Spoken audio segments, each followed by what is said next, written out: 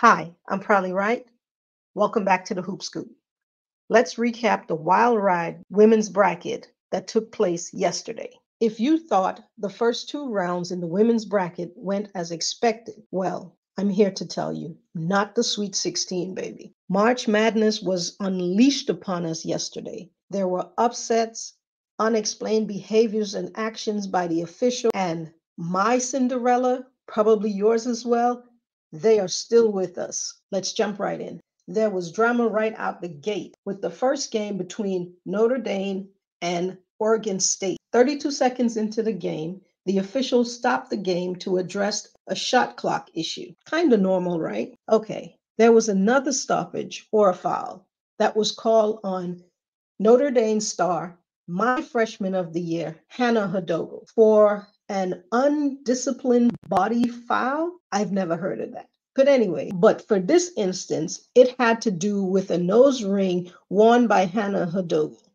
Mind you, Hannah had worn the same nose ring 2 previous games and was told that she could cover it up. At the end of the first quarter, the official called the foul on her and removed her from the game. It was 6 minutes of the second half before Hannah can enter the game. But that's not the story. The story is she is sitting there on the bench for what seems like forever. And I don't know what kind of nose ring she had in, but whatever it was, it required pliers.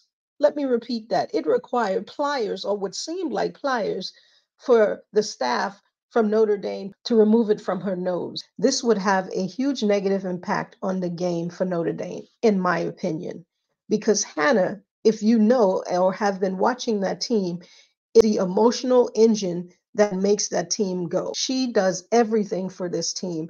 She is there defensively for them. She's there offensively for them. She's there to pick their spirits up. Like I said, she's the emotional engine. Having that engine pulled out, revved down, basically turned off, sitting there for 6 minutes. And when she's finally in the game, she, who again is a freshman, having to collect herself, try to put this to the back of her brain and get charged back up emotionally for this game and also get her team going.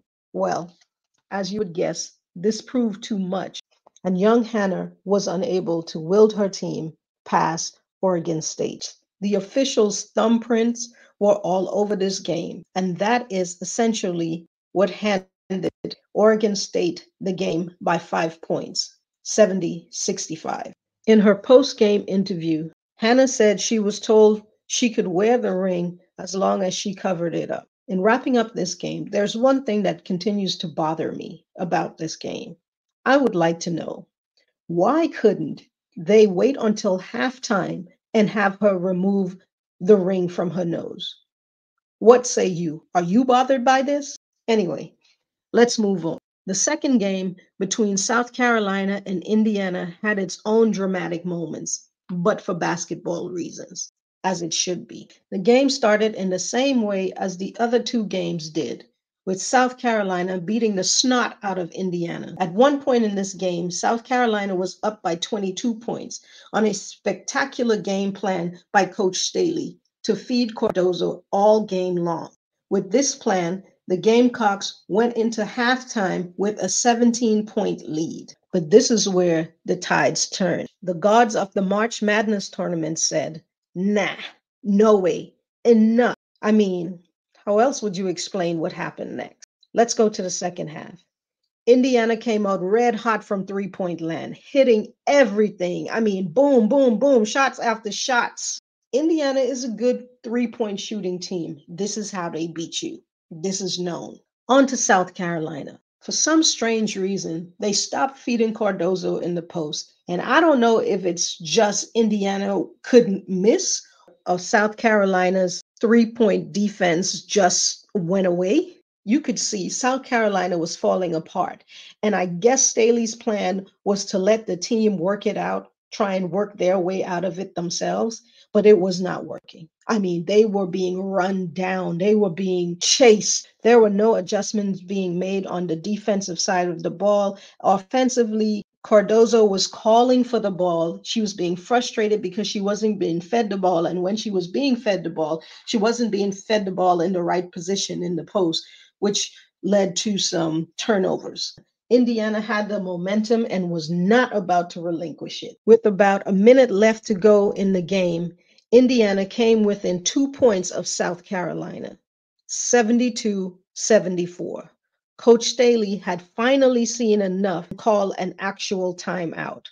I think everybody knew coming out of that timeout, the plan would force the ball inside to Cardozo for an easy layup, kind of. Out of the timeout, Cardozo took up her position, lowish in the post. The ball found its way to her as expected, and boom, there's a twist. Cardozo made a quick pass back out to Raven Johnson, the player that everybody slacks off of. This would prove costly for Indiana as Raven Johnson stepped up and knocked down the big 3-point shot. And just like that, South Carolina had gained favor with the basketball gods again. There were a couple of free throws from both teams and a defensive stop from South Carolina, which allowed South Carolina to narrowly escape with the win, 79-75. Up next is Stanford and the Cinderella School, North Carolina State, and Isaiah James, a name to remember because girlfriend can straight out ball. From tip-off, North Carolina showed up matching Stanford, Brink, and the mighty Kiki Oriafen, fresh off of her 41 points, which got Stanford to the Sweet 16. Stanford had 12 points. North Carolina State had 11 points in the first quarter. The second quarter, Stanford was able to pull away a bit, outscoring North Carolina State by 9. The third quarter was where the damage would be done. James scored 16 of her 29 points in the third quarter to help outscore Stanford 28-10. This was both exciting and crazy because we fully expect Stanford to take care of NC State. The final quarter started out a bit more competitive. Just as things started to get better for Stanford, both Brinks and Kiki found themselves in foul trouble, same as last game. Brinks finished with 13 points, 9 rebounds, and 7 massive blocks before fouling out of the game with 8 minutes of play left in the fourth quarter. Kiki would survive the game with 4 fouls, but the damage done in the third quarter was just too much for her to try and save her team, as she had done in the previous game. Kiki finished with 26 points and 10 rebounds. The game MVP was Isaiah James, who logged 29 points, 3 of 5 huge three-pointer, and almost perfect from free throw, going 10 of 11, beating Stanford 77-67 and rolling into the Elite Eight screaming, "Why not us?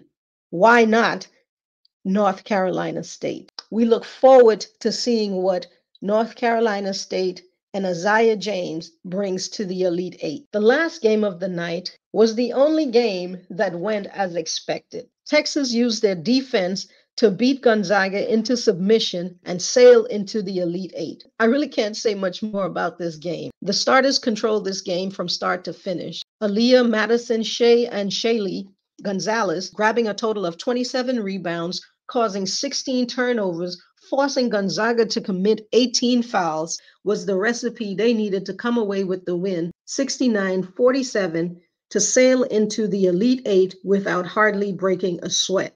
The second half of the Sweet 16 game kicks off today at 12:30. I will have a front seat. I hope you will too. But if you're not, click in tomorrow for a recap. Like, comment, and subscribe to help us grow the channel.